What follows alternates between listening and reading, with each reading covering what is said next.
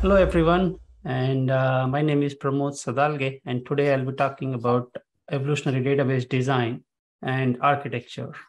And I'm based out of Chicago, so it's late night for me here, but hopefully you're in a good place and ready to listen to this. And I work for ThoughtWorks and I've written some books as they are shown here. But the idea being, I want to talk about the concept of evolutionary design. So the first question that generally comes up is why evolutionary? Why do you even care about being evolutionary, right? So we know the reality is businesses are in a constant change, especially true now. Like maybe 30, 40 years ago, the business model and the types of business processes change like maybe once in a decade, much more slower change. But now businesses are changing much more faster, like 2 3 years stuff has to change. Innovations much has to be at a much higher rate, and that innovation in turn forces your architecture, and which in turn forces your database to change, right? So that's one of the reasons. The priorities are also constantly changing. Again, businesses are reacting to forces in the market, and those forces are also doing you forcing the business to change, which in turn changes the priorities and also changes the underlying databases and things like that, right? The other is also learning and responding to customer needs is critical nowadays. Like you can't just say, I'll come back with a feature in a year or so. You have to put a feature out, gauge some response from the customer and see how it goes, and then respond to that feedback that is coming in, and you are learning from that feedback, and that becomes critical, right? And at the same time, we cannot have the luxury of like having a design phase where we are like just sitting in a box somewhere and doing design. But nowadays design has become like uh, a continuous phase, right? Which where it evolves based on feedback, evolves based on changing priority and all those things. And sometimes making decisions before they are necessary is a waste. Like you may think, I want this design, I want this features, I want all of that stuff, and the market goes somewhere else, and then all that work you did is basically a waste. And then you don't want to get into that situation. That's why this evolutionary thing has caught on, and people are trying to do that. Evolutionary design on everything, right? So as product requirements evolve, so does the code, as well as the database that supports that code, supports the business requirements, needs to evolve, right? And the underlying thing of all of this is dealing with emerging design. As design emerges, how do you deal with that particular change in the need itself, right? So the question comes in, how do you evolve databases as all of these business things are happening, right? And there's a classic definition I want to go back to that was done by Martin Fowler way back, like maybe early 1999, where he said refactoring is a small change to your source code that improves its design without changing its semantics. Like without changing its behavior, it's improving the design of this thing. And to do database refactoring, I basically want to add one other factor to this, right? Like a database refactoring, again, is a small change to your database schema, DDL, data, DB code, whatever it is, which improves its design without changing in semantics. But when it comes to database refactoring, there's a interesting thing that is different than code refactoring. In code refactoring, you're only responsible for keeping the behavioral semantics the same. But in database refactoring, you also have to deal with the informational semantics. An example of that would be like in code refactoring, you can change the name of the method, you can change the things that happens inside the method as long as the method does what it's supposed to do. But in databases, you can rename the table and all that stuff, but you cannot lose the information. Like if it's a customer table, you cannot lose the customer's names and addresses and things like that. So that's the informational semantics. So both of them have to be maintained for the information and the refactoring to work. So a little bit of difference as compared to code refactoring that you have to keep in mind when you are doing a database refactoring. So let's talk why it is hard, right? So database refactoring is really hard because over the period of time, we have kind of like stitched our architecture around that database, right? So sometimes you are working with the database, your application, maybe your framework, maybe your e-commerce platform is working with a database. But over a period of time, a lot of other applications that you know about, there are sometimes applications you don't even know about, like someone in the ops side has just given somebody a username password and they started reading from your database. There are other places or jobs that are putting data in your databases, and there are other databases that are replicating from your database. Lots of dependencies happening. This kind of pattern is also known as database-based integration, right? Kind of talked about in Gregor Hoppe's book, Enterprise Application Integration Patterns. And he talks about how integrating at this level couples your architecture to the database, right? So generally what that does is once this coupling is tight, it's really hard to break it apart. And not just breaking, it's even hard to change what's inside your database. You don't even want to break. You just want to make it better. You want to add more features. You want to probably do some changes into the database. But it becomes really difficult because all the other constituents in your enterprise are going to stop you from making that change because they are dependent on the database as it is. So then your architecture becomes really brittle, right? So over the next 5 or 10 slides, I want to explain how you can do your changes without trying to break or without breaking any of these applications. Of course, over a period of time, you want to evolve those other applications also to use the new design that you have put in place. And that gives you this evolutionary way of doing changes in a database, right? So let's talk about those types of changes. So generally speaking, there are 4 types of changes or refactorings, and they are structural. They could be data quality related, they could be architectural, or they could be method kind of refactoring. Transformations are changes that you do to a database that are not necessarily a refactoring, but you are adding new things to the database, right? So that's why we call it a transformation. And the way to do this is basically applying this triangular pattern to the database. A strangler pattern, as defined by Martin Fowler, and I think even some other people were involved in that pattern, is basically over a period of time, you want to take away some of the functionality from the old legacy code to the new code. And it could be anything, right? So you may want to go from a class or a web app that was defined and go somewhere else. You may want to break apart a monolith into microservices, or you may want to break apart a database. All of those are kind of a strangler pattern, right? Applied to different areas in your architecture. So we are applying a strangler pattern to the database also. And in the beginning, which is during the start, you're implementing the refactoring, and I call it the expand phase, when you're expanding this your database or expanding the refactoring. Then you have this thing known as a transition period, when the old design as well as the new design both are working at the same time, right? So imagine you had a deprecated class. Your deprecated class is also working, and your normal class is also working. So you have these 2 types of things going in parallel at the same time. And at some point of time, you deprecate, literally delete the old side, and what's left is the new side or the new thing, right? So if you had 2 objects, definitions of objects or definitions of views, for example, let's say, and you deleted the old view, and now what's left is the new view. So you are now totally deprecated the old one, and people have to use a new version of whatever you have come up with, right? So that's the way to do this. So let's kind of talk about an example here, right? So I have this table called customer, has 3 different columns.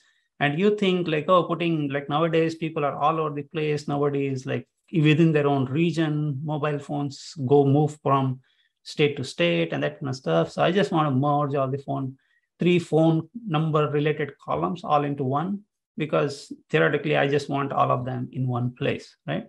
So that's what you do. You say, okay, I'm going to introduce a new column here, move all the data and that kind of stuff. And then basically at the end, what's left is a phone number and a country code, right? So you could also talk one other example here is I have a first name and a last name, and I basically want to convert, make one of those columns non-nullable. Even that's a refactoring. You're trying to improve quality of the data by saying at least the first name should be not null. You don't want a customer that doesn't have a first name or a last name in your database. So like you're saying, I want to improve the quality of this by adding certain things, right? Similarly, quality-wise, there's also this, I want to add a foreign key constraint. Like the account status has to be there on account. You cannot have account without account status. So I'm going to add a foreign key to that. That's also a quality-based constraint that you can do. And here's an example of like a architectural constraint, refactoring that you can do. Like there's a customer, there's account, and there's insurance. And you're constantly looking up, like joining all three of those tables to get this customer portfolio, right? Like a customer, the name and all their like totals of insurance and totals of payments and that kind of stuff. You basically create like a read-only copy, like maybe a view, or maybe you do a materialized view, like a table that gets populated in at some particular frequency, and it's only basically read-only. But what you're doing is creating an interface for your data so that other people can just read your data without having to know the dependent tables where all this came from. And that allows you to improve read performance. But the trade-off now is that some data may be stale. And that's the architectural concerns that you should be dealing with. Like, is this okay for the business to deal with? Like, if data is stale by, like, say, 5 minutes, 2 minutes, what is that interval? Do they really need it real time? Those are the types of concerns you're dealing with here. But here, if you introduce this kind of stuff, this kind of refactoring, what you are doing is giving people an ability to abstract away from the physical tables and that kind of stuff, which you can change at your own rate, as long as you keep the customer portfolio view or even materialized view consistent with what they're expecting, right? So that gives you abstraction layer that you can work with. The other migrate method from database is basically removing code that was in the database, like say a stored procedure, for example, and you want to take it away from there and put it in one of your components or maybe a service or something. And the reason to do that maybe is you want to have some horizontal scalability, maybe that get valid policies procedure. You want it now to call some rating service. You want it to call some policy validity service or something else that cannot be called from the database. So that stored procedure cannot do what you want it to do. So you're saying, okay, let me extract it out of the database. So in the before version, you have the stored procedure inside the database, but in the transition, you have it on both sides, right? Like it's the exact functionality, but it's replicated on both sides, allowing the quoting and e-service to also use that stored procedure. But over the period of time, you basically extract it out, and now quoting and e-service can also call the policy administration to get a list of valid policies instead of calling the get valid policies stored procedure in the database, right? So this way, architecturally, over a period of time, you can move some dependencies or coupling that's happening to the database to a different place, allowing you to move components around, do some kind of vertical scaling or horizontal scaling or any other type of needs you may have. And then at this point, I want you to like walk through an expand and contract example, like in a very detailed way so that we can see what options are available, how you can actually use it and things like that. So we are going back to this customer as an example here. So we have a customer and a name, and you are thinking, okay, maybe I should like change this first name, last name, right? And you are not like thinking this just because you want to do this refactoring, but sometimes there are business needs that come in and they say, oh, I want to split the customers into first name and last name so that I can do some sorting, some other stuff, and keep track of like for better master data management and things like that. And that's why this split usually happens. So in the beginning, let's assume we have in the name column, we have the name of Pramod Sadalage, like my name. And then you say, okay, I'm going to split this up. And then in the expand stage, I still have a name column, which has the data of Pramod Sadalage. And the first name now becomes Pramod, last name becomes Sadalage. And when it contracts, right, like when you are done and all the other dependencies on this particular table have caught up, not just your application, but all the other dependencies have caught up, and probably they're ready to now release, you can just say now in the contract phase, I want to say first name is Pramod, last name is Sadalage, and there is no more the name column, right? At this point, you're done with the refactoring totally, and you are there with the new 2 columns that are available, first name and last name, and there is no longer a column name.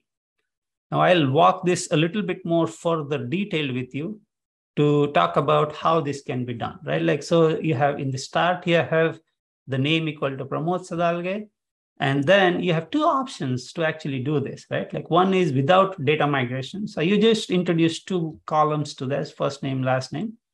And there's another option is with data migration. And both of these options have like, there's a place where you can use both of them. Let's say you are not in production yet.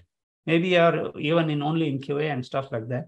You say, okay, I'll introduce these 2 new names and delete the old name, and we are all good. From now on, whatever new data I create, it will all use the first name and last name.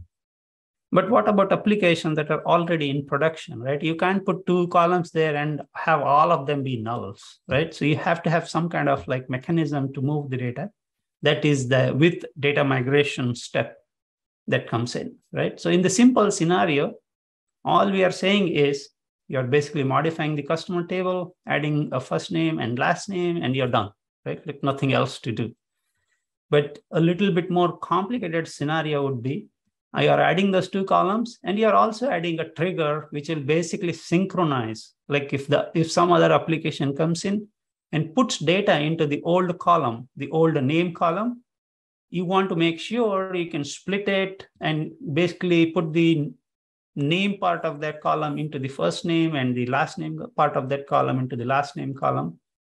And if some new application is actually coming in and writing the first name and last name, then you want to make sure you merge them together and put them in the name column. And the reason to do this is any old application looking for data that was written by the new application, right, that understands the first and new, will still get the data, right?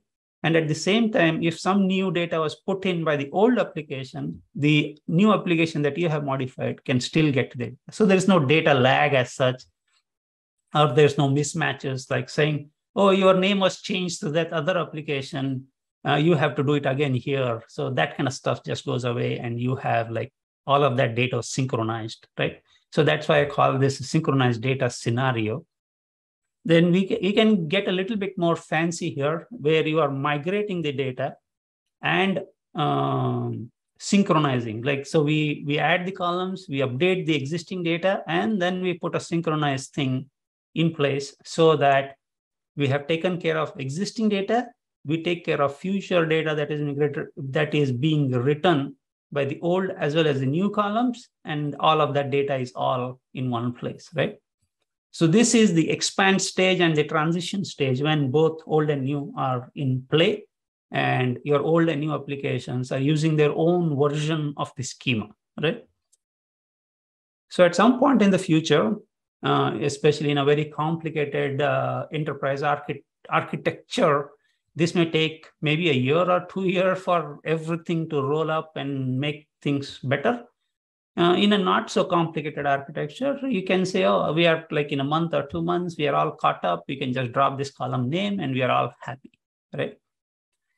In like e-commerce or maybe 24/7 type of setups, the drop itself may take longer than necessary, right? So you may end up into like lock table situations and things like that.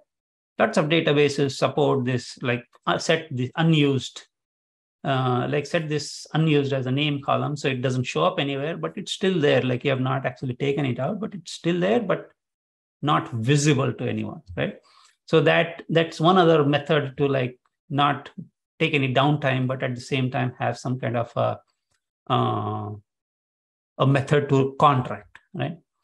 There's sometimes still somebody else may come and say, hey, I was using the name column to extract my data out of this database and send it to like some external party. And now you have taken out my name column and I'm left with this first name and last name.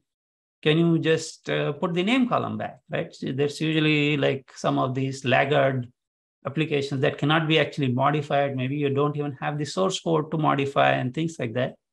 So those kinds of requests do come about.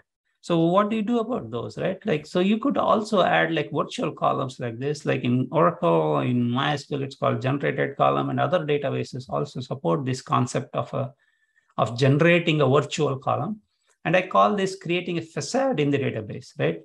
And it's not necessarily true only in a column name. Like, let's say you modify the table name, you can add a view that matches the old table name to create like a facade on the old table.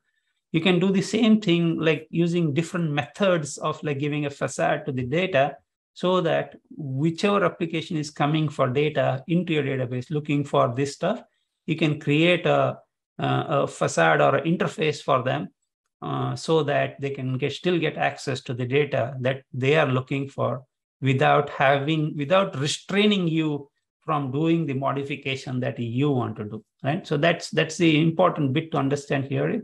You are providing an interface for consumers that can't really modify themselves, but at the same time, you are modifying your design, you are improving your design and delivering value back to the business without having to stop yourself. It gets a little bit more complicated because you have to manage this dual interface or dual facades, but at the same time, it does let you move forward with the refactoring that you're looking for, right? So here's the example I was talking about, like creating a view. Like there's a table called cust order, and you think, oh, this table name doesn't really reflect what it is, like using the domain-driven design concepts. So I'm going to make it like a proper table name. But there may be some people who are still coming and looking at cust order, and you say, okay, I'll just create a view for that, and people can be happy using the view. And I'm going to use this customer order table so that I can start putting data in it and that kind of stuff. Over a period of time, you can ask those consumers to use the customer order table instead of the cust order view.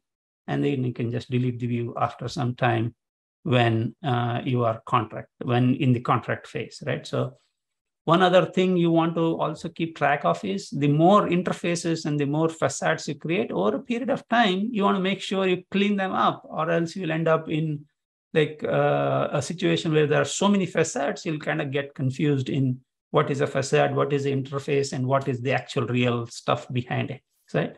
So keep track of what you need to clean up as you go, so that you end up in a place where it's much more cleaner design-wise, so that you can be more productive in using that design, right? So let's talk about some things that actually enable you to do refactoring properly, right? So one is this keeping the old and the new working. It basically improves uptime and the ability to evolve. And it also gives you the facility to take on things that otherwise would not have been allowed in an enterprise. Like, hey, that thing is not allowed. Don't touch that table. If 10 of those things happen, you can't do much in the database. And then we start creating, like when people don't allow you to modify a database, then what we start doing is we start creating side tables that basically have a one-on-one relationship with these things. And that over a period of time, that design gets so complicated, it doesn't perform, it doesn't scale, and all that kinds of things happen. So the ability to modify an existing database is important, right? So improve the uptime as well as the ability to evolve itself. You should be in a position to create interfaces in the database, right? And many a times, these interfaces are good to like support some applications that don't necessarily deploy new changes at all. Like there are many, in many companies, there are lots of these tools and interfaces, or maybe even like libraries that cannot be modified because nobody has the source code and this thing is running for a long time and then we can't do anything about it. So for that kind of stuff, you should be able to create interfaces in the databases.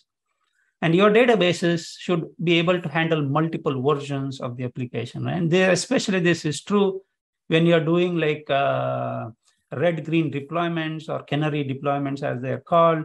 You may also want to do like hot-cold kind of like environments where like you're deploying the new code in one place and the old code is available. If something goes wrong, you want to switch over and that kind of stuff, failovers. So in those kinds of situations, especially like handling old and new by the database should be like very easy for the applications to switch from version to version without having to worry about if the database needs to roll back and that kind of stuff. And again, like wrapping tables into views to provide a facade is a very good way of allowing older applications to perform, similar to like calculated columns to perform, to give you a facade, using triggers to synchronize data between like tables that were split or columns that were split or merged and things like that. And you can think about this way of thinking about just like when you're deprecating an API or a method, right? Like the old as well as the new, both are available at the same time. And over a period of time, you are deprecating the old permanently, like you can't even access that anymore. And you are providing a new interface that is going to be there forever, right? So you can have the same kind of philosophy even for even inside the database, right? Like it doesn't necessarily have to just at the code level, it can be inside the database also. And then what kind of guide is there to do a successful refactoring, right?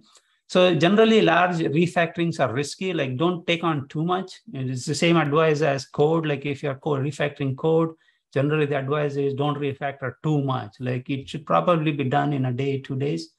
Don't be in a place where like you're refactoring for months. And then when you try to go back and merge into the main line, it's really hard because by that time the main line has changed into many different things.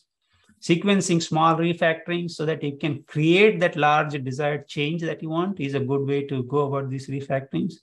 Every refactoring should be like in version control, should be like the same script that runs in like dev or CI or QA, UAT, prod, performance, whatever environments, it with the same migration script that the developer wrote or the DBA wrote in the beginning. And generally, I advocate that developers and DBAs pair together to create this change, right? So when that happens, that same change can then move on to different environments, right? And even if you have changes for data, like your reference data changes, for example, or if someone introduced a bug and then the fix to that bug is basically fix the data, then that also can be just a migration that gets introduced into your pipeline, right? And they should be treated just like any other code. So you can like basically check them in. When the CI engine runs, it uses the same migration script. It packages those migration scripts. It ships the migration scripts along with the artifacts. So all of that should be just like you treat code. And even these migrations should be in the same place where your CI scripts are, right? Like all of your code base is. Basically, that's where they need to be.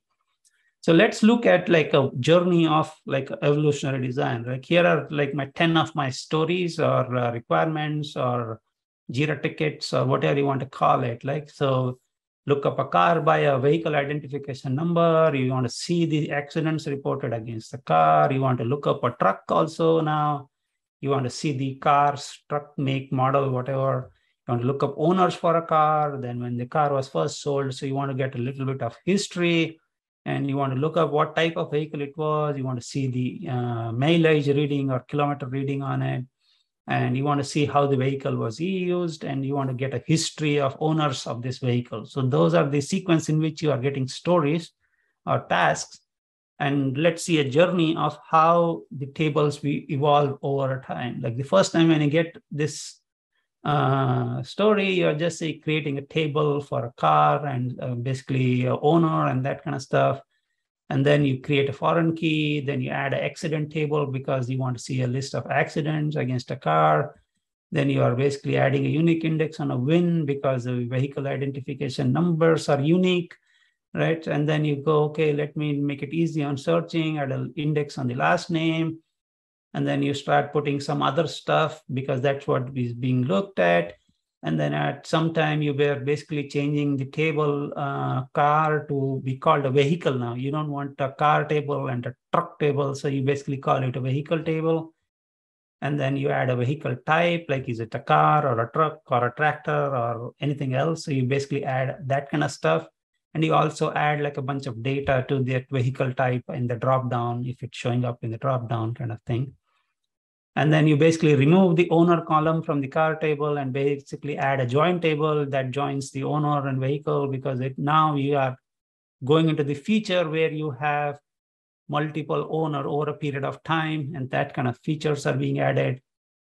Then where is this car right now? And then you create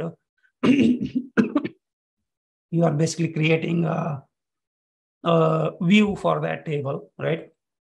And then you are saying, okay, let me basically add more columns to the owner table. That's what's happening here. And then you basically create an owner type. Is it a company? Is it a private owner? And things like that now get added. And then what happens is you're basically trying to, like in the bottom, you see here, if there are accidents, you want to basically create, you renamed it to event. And what was the event type? Was it accident? Was it like flooded? Was it any other type of like incident that you want to record against the car? So you're calling it an event now, and you introduce the concept of an event type. So all of this is happening. And then when this is happening, all of these changes are like a series of requirement changes that happen to the database schema, right? And these changes were not like you just decided you want to do. They are being dictated by the changing requirements. As requirements come to you, that's how you're designing, right? Because at any point of time, the business may say, okay, we are ready to release to production, right? So your code has to be, and your database at the same time has to be ready to go to production at any point of time. And that series of changes are basically nothing but migrations. Those series of changes are nothing but migration. And as we saw before, every change is a migration, and we saw how to write a migration before, so that we can basically take a list of these migrations, and we have those all ready to go, right? But without good development practices and patterns, using and implementing evolutionary design is difficult, right? So what are those practices that make, like even in code side, if you want to do TDD and all of these, there are all practices that support evolutionary design. And similarly, even in the database, evolutionary design is supported by some good practices, right? Like test the behavior of the database, for example. Like objects in code, databases also have behavior. So you can develop some tests around that behavior. So I'll just show you an example. Here's an example of that says like, okay, you should not save duplicate VIN cars. I don't want to save any model years that are 2010 or under. So if I try to save a 2004 model, it should fail, like should not, basically, right? It should not save when the model name is null, for example, and a bunch of that kind of stuff. Like I don't want cars in here that are less than 12,000 miles and that kind of stuff, or more than 12,000 miles, 10,000 miles. So this table definition basically will make all those tests pass, right? So now the behavior in the database is encoded in a test. And what this gives you the power to do is, now you can say, okay, my definition or the function of my vehicle table, I am expecting certain features from this table, right? Oh, it should not accept duplicate VINs. That's a requirement you're saying the vehicle table should support. Similarly, you're saying a bunch of things like name cannot be null. Again, that's a requirement you're putting on the vehicle table. All of those can be exercised using a test that runs automatically in your CI cycle, so that if someone changes this by mistake or someone changes this because there is a new requirement, one of these tests will fail. And that will create a conversation point between the developer and probably the analyst saying, okay, why did we change this requirement? Previous requirement said this, we are changing this. Is there a reason? What is the reason? That kind of stuff. So it introduces that conversation point, which is very good to have, because you don't want to change these requirements and not know what else is breaking, right? So imagine if you have this kind of test, some other application may actually write a test on your side saying, here's my test for your table because I'm using your table. And if you change anything in the table, their test will break. And then that will be a conversation point between your team and their team saying, okay, I broke your test. How are you using this table? And maybe tell them to like change their code base, right? So these conversation points are really important, right? And then you can, once you have those kinds of tests, those kinds of migrations, now you can put that migration stuff in a CI cycle, right? So when you're developing, that's where you're writing the migration script. That migration script using your build scripts like Rake or Gradle or MS Build or Maven or whatever you have is running against your own local copy of the database, right? And then you can use basically like any kind of source control to basically check that in, right? That's what you're doing. And when the source control receives a new migration script, probably along with a bunch of other code that you changed that's talking to the new structure of the database, then the CI server basically takes all of that as a package and runs it against the integration database. And when that happens, your migration scripts, your code, all of your tests, all of that run in a pristine environment and gets tested again. And then when those tests pass, you can just publish your migration scripts as well as code base as one package. And whenever that package gets deployed to your QA environment, your UAT, or production, or performance, whatever environment, it gets run again there. So the same script is running multiple times. So there is no question of, will this script run? Will this application run against this version of the database? And things like that. So you don't have to worry about those kinds of things, right? So that is like a way to run a CI version of this database, CI version against your database migration scripts, as well as your code all at the same time, right? And now what this does is gives you a power to like maintain different versions of the database in different environments. You may want more than one QA environment. You may want more than one UAT, or maybe there's a demo environment. Maybe there's a client test environment, or maybe different pairs are working in different versions because somebody is probably fixing bugs into a production code base and somebody else is working on new features. Everybody gets different versions so that you can work independently of others, right? So that gives you that power to do that. And once you get into this kind of way of working, you can now easily deploy frequently, right? Because now you have a script that goes with the code base that can be just deployed at a click of a button, and that allows you to deploy frequently. And deploying frequently basically reduces risk, right? So I show this boat metaphor for a reason. Is imagine you have this boat going from one shore to the other shore, and this boat goes only once in 6 months, then everybody who wants to get from this shore to that shore is going to pile onto that boat, right? And that introduces all kinds of risks. One is over like burdening the boat, the weight and all that stuff. But at the same time, if you don't get onto that boat and the next boat is in 6 months, the fear of waiting for 6 more months will make business users pile on a bunch of features on you, all to be done, even if they are not a priority and that kind of stuff. So it creates interesting human dynamics that forces you to like, even if they don't want it right now, they'll ask, I want it right now because I don't know when I'll get in the next boat ride, right? So that's why it creates interesting dynamics on the business side. So if you say, I'm going to deploy every Thursday, for example, then the business may be even more relaxed. Like if I miss this Thursday, I'll get the next Thursday's boat. And you can make it more interesting by saying I can deploy every day to production. That again makes it more interesting to the business, saying, oh, we are deploying every day. So they are much more relaxed about not pushing things on the dev team to like into their release every 6 months and then stuff. So especially deploying frequently, it's counterintuitive a little bit, but deploying frequently actually reduces risk.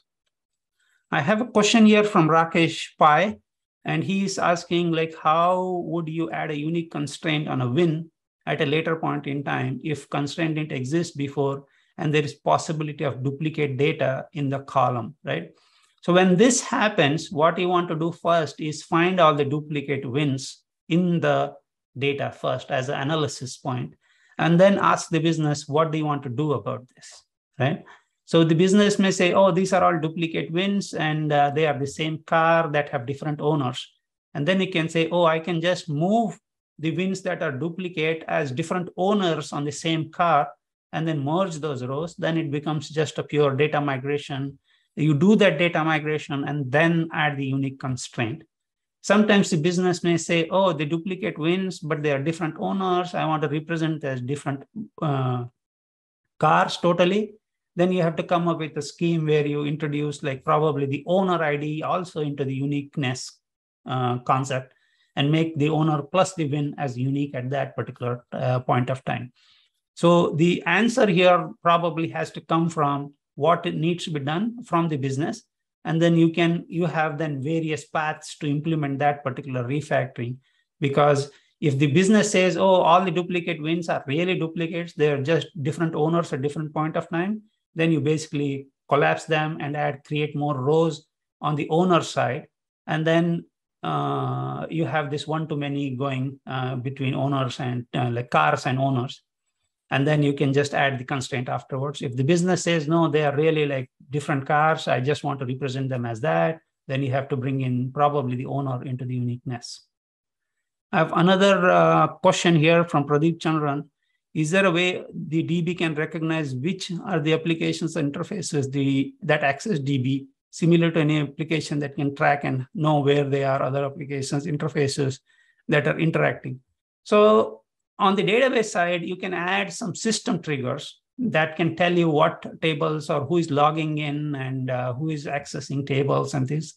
That information is there, but it's not really, I would say, that granular for you to go back to because many a times, a lot of applications are probably sharing the same username password, which is a bad practice, but sometimes happens. Similarly, like a lot of places also share, like they have shared access. They have this common username that everyone uses. Though that kind of stuff you can't really figure out, but there are system level triggers that you can put in that can tell you who logged in, what time it was logged in, what table was created, DDL created, and that kind of stuff. The thing that you cannot put a trigger against is select statements. And that's one of the biggest drawbacks of trying to track this at the database level, is that the select statements cannot really be tracked. There are techniques to do that also, only if you had followed this from before. Like, for example, you can create two schemas. One schema actually has the tables, and the other schema is basically a wrapper, including like just views around these tables. And within those views, then you can have like probably a sequence or something. And that the only thing it can do is basically increment the sequence and tell you, okay, this table was read. And that's about it. It cannot really tell you who read it. And the reason for that is that level, granular level information cannot be extracted out of the database level stuff. So generally, to solve this kind of problem, what I tend to do is basically work at the ORM layer of these things and talk about like, okay, how can I add this kind of functionality at the ORM layer? Of course, this does not solve the problem of other applications coming to your database and trying to get stuff out of there. The way to fix that also is sometimes, especially in QA and UAT environments, don't try to do this in production environments, is to see what all connections are coming in. And probably sometimes you can change the IP address of the server, or you can change the password of the server and see what fails. That's a good way to figure out who else is calling your database in a fast minute, but not recommended for production environments. All right, on to the next slide. That's all I had to say. Hopefully you got something, and I think I'm right on cue here. Yes, yeah. So Pradeep is saying challenge is the third-party applications. So again, the code base on which you have no control, if they're calling your database directly, then you are anyway in a pickle, because you can't change your database without the third-party application, third-party people changing their application and that kind of stuff. So that's why like database-based integration is really tough, and it's considered a bad practice in the new microservices landscape, because database-based integration kind of couples your database to the architecture, and over a period of time, it's hard to like break it apart. It makes your architecture very brittle. So generally avoid it. And if any third-party applications need data from your database, best recommendation is to ask them to come via a service, and you can evolve the service over a period of time. And so they don't have direct access to your database. That's all I had. Thank you, folks.